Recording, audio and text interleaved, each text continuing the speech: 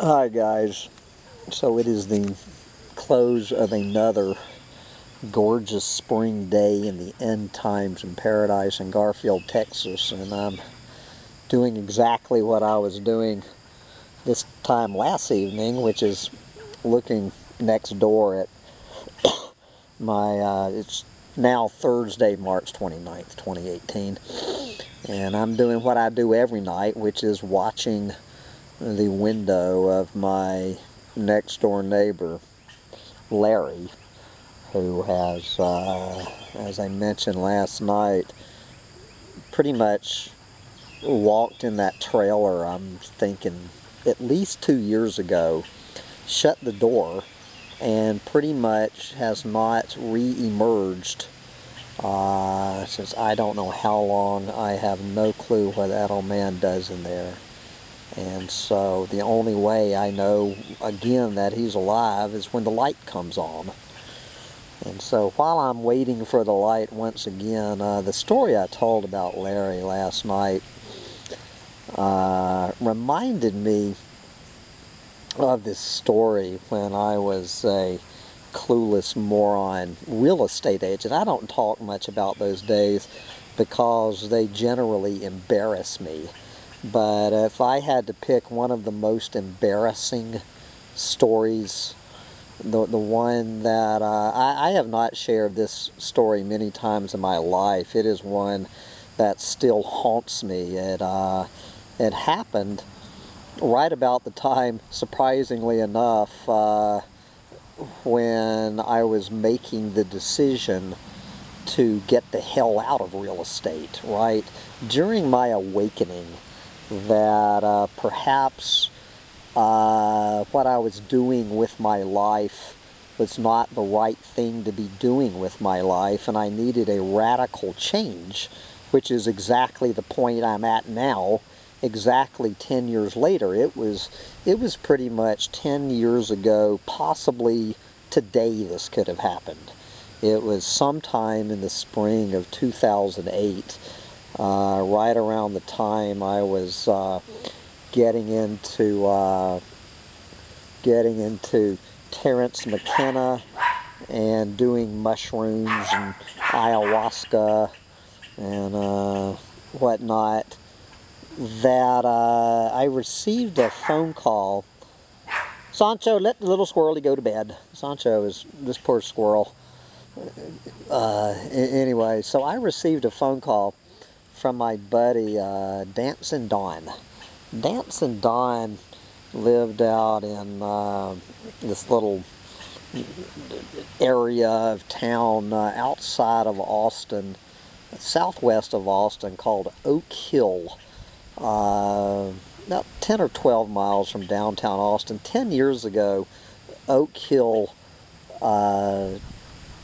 Texas looked a lot more like Garfield still looks like today, and not nearly as much like Oak Hill does today, which is a lot like the, I don't know, probably the San Fernando Valley in Southern California, while Garfield has managed to somewhat resist the onslaught. Oak Hill has been completely buried.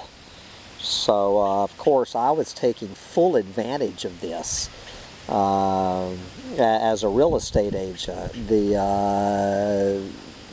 This new highway, Southwest Parkway, had recently opened, and all of these new subdivisions and office buildings were moving south and west.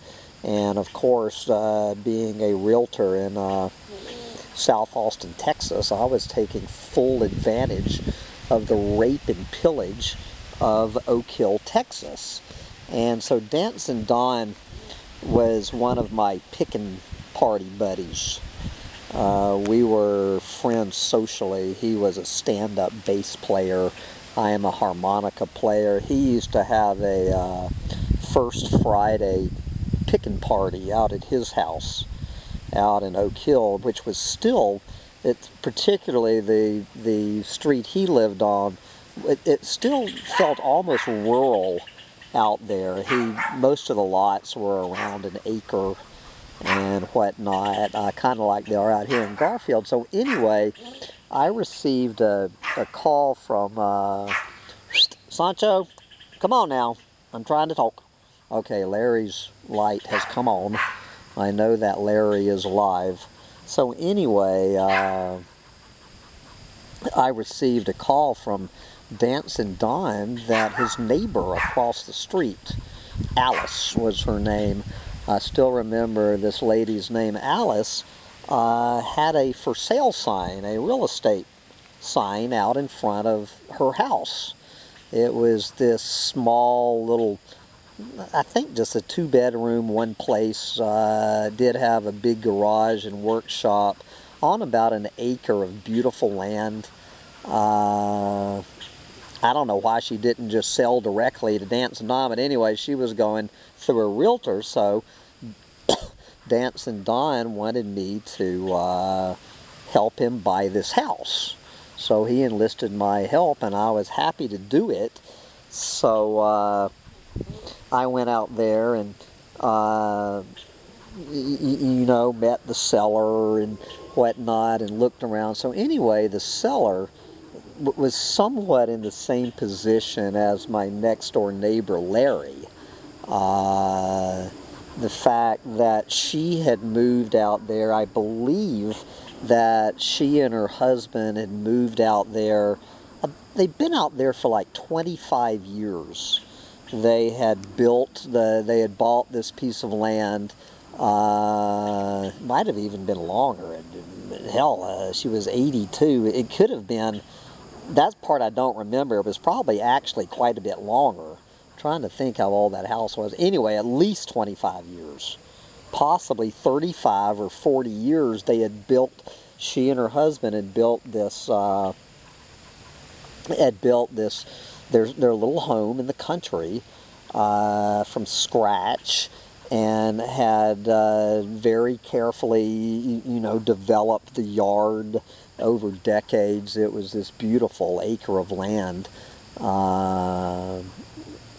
that the house sat on. You know, I mean, she knew every single tree that she and her husband had planted. They'd put in the gardens, and you know, you can imagine this their little American dream that they had built. Well, her husband had died a couple of years before, kind of like Larry's wife did here in Garfield, and her children, she had 2 children who had been raised out there, and they had grown up and moved, I don't know whether they lived in Austin or some other city or moved completely away from Texas. Anyway, her children had grown and gone on about their lives, with their own lives and their own families, and left Mom to continue to putter around in her little home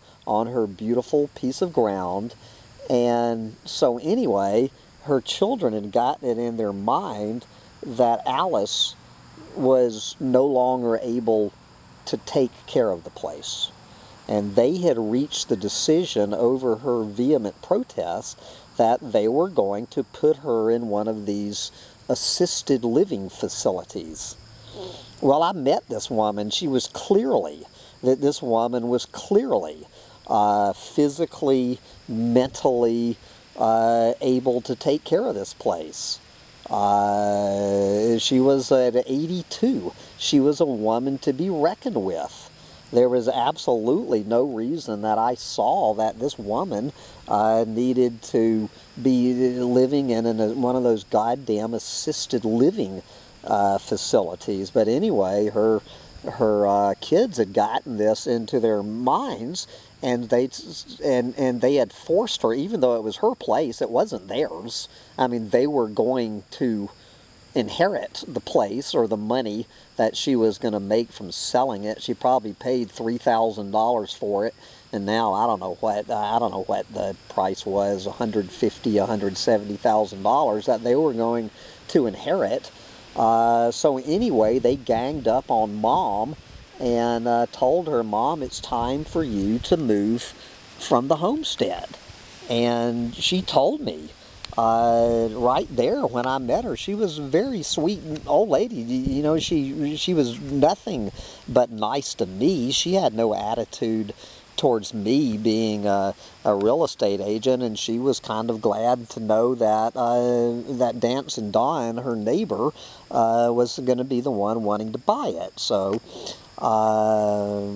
but she told me in no uncertain terms that she was not going to this assisted living facility, that she had no intention of it. And I said, you know, well, what do you mean? I mean, where are you going to go when you leave here? And she says, I'm not leaving here. And I said, well, then, Alice, you're selling your house, and Dawn is buying it. And she goes, well, I am leaving here, but kind of what Larry told me a few weeks ago, she goes, when I leave here, they're going to take me out feet first. You know, this is kind of a joke that old people, this bitter joke. And so she was, and so, you know, I've heard this line before. I just heard it from Larry 3 weeks ago, that I'm not leaving here, and that they're taking me out of here feet first. And she stated this just matter-of-factly. And so, anyway, so we started the loan process. Everything was going smoothly. It was probably, you know, a 45 or 60 day, you know, escrow period, while everything, you know, the loans and the inspections and the appraisals, all that shit. And so I would drop in and you know, and I was the buyer's agent, I was Don's agent, so I would just drop by occasionally to say hello to Alice, just to make sure everything was coming along. And I noticed there was absolutely no movement of her packing up this house. The closer and closer that we got towards the end of the deal, that all of her knickknacks that she'd gathered for, you know, decades, her entire lifetime, all the photos of her dead husband and her children were hanging on the walls, and we were getting closer and closer to the end of this deal, and I was calling her agent and saying, you know, I've got a little bit of a concern here that I don't see any movement on your client's part. And she was saying, don't worry about it, Mr. Mitchell, that her kids will take care of it, and the movers will come out there, they'll be in and out of there in one day.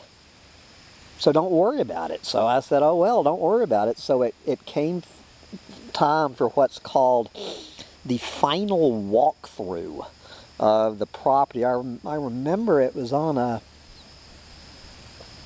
Wednesday. I don't know why I remember this. On a beautiful spring evening on a Wednesday. So we went for the final walkthrough, and the seller's agent was nowhere to be seen. So it was just me in between Alice and Dancing Dawn. But they had been neighbors for years, so they were friends. So it was just the three of us, and we did this walkthrough where she basically took us on a final tour of the place, where Don could, you know, any last minute questions he had for her and everything, she spent a long, usually these walkthroughs last 20 or 30 minutes. Well, we were there for like 2 hours. This Alice, it's just like she didn't want to let us go. And I mean, she gave us the full tour. I mean, it was everything that you would ever want to know about that property. And I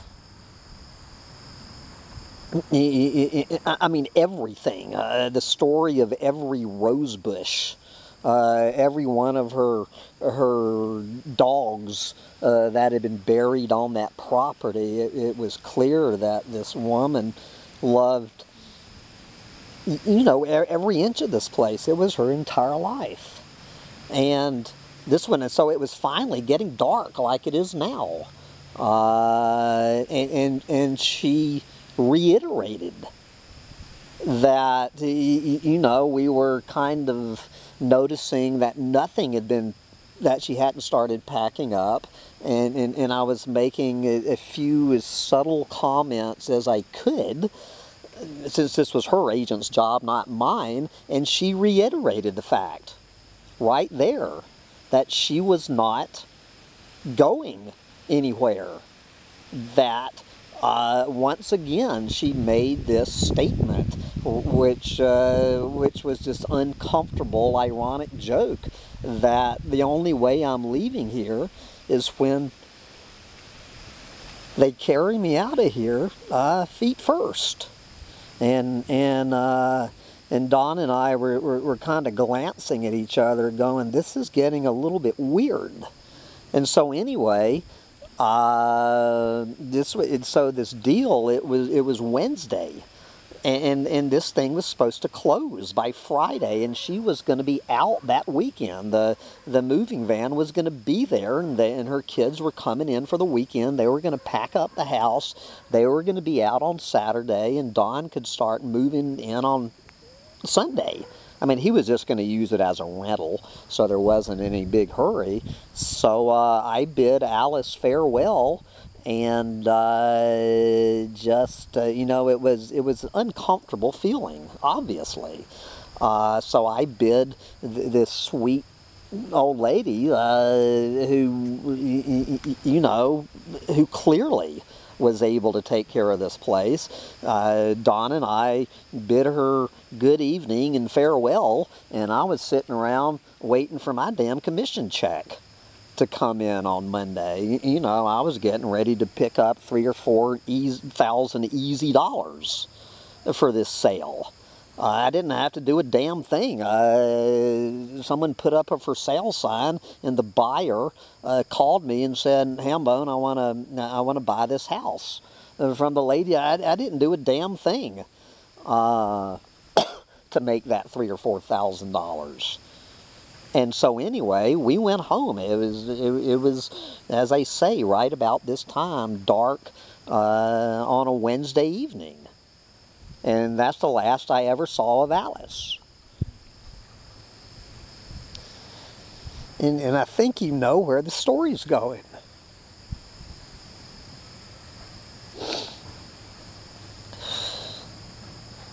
This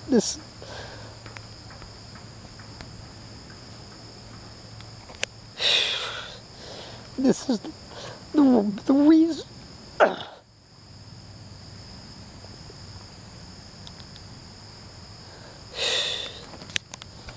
Give me a second here, guys. This is the reason I've never told this story.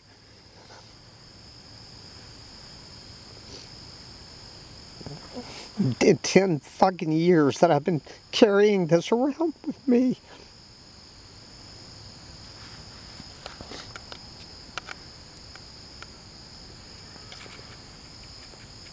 You know the ending of the story. I got a call from Don the next day, and he sounded just like fuck. And I said, "Brother, what's the matter?" And he goes, you know, he was crying, and he goes, "Hambone, the fucking ambulance just pulled out." And I said, "What do you mean?" I thought he was talking about his house. I said, "Who the fuck is hurt?" And he goes, "No, not." He goes, "It just pulled out of it pulled out of Alice's house." And I said, "What the fuck are you talking about?" And he said, "She took herself out last night." I said, "You're fucking kidding." And he goes, "Brother," he goes, "it's just as she said. They carried her out feet first."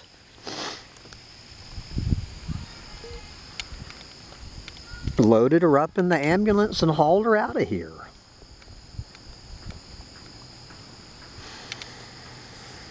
Whew.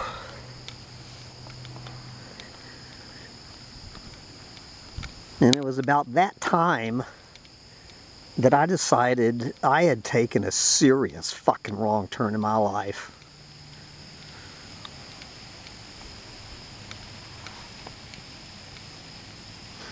And that real estate sales was no place for a pussy like me.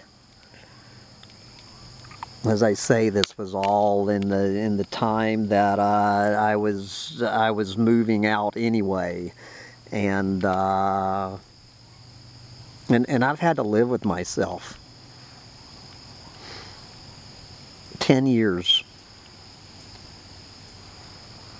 I don't know. I might have told that story 2 or 3 times in 10 years.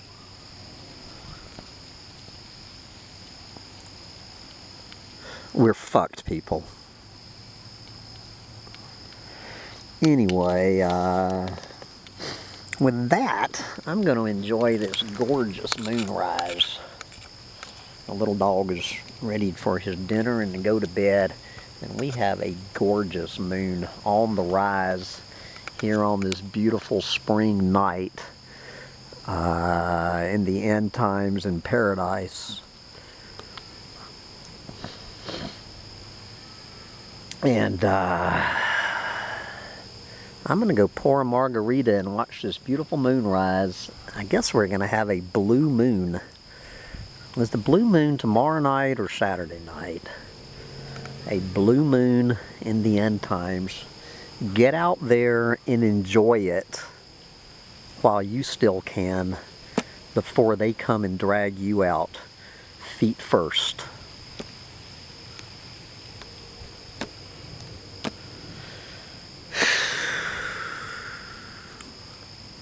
As I look at the moon, sip a margarita, and wonder what in the fuck the next chapter holds in the life of your old depressed collapsitarian as the winds of change blow through the cottonwood. Bye, guys.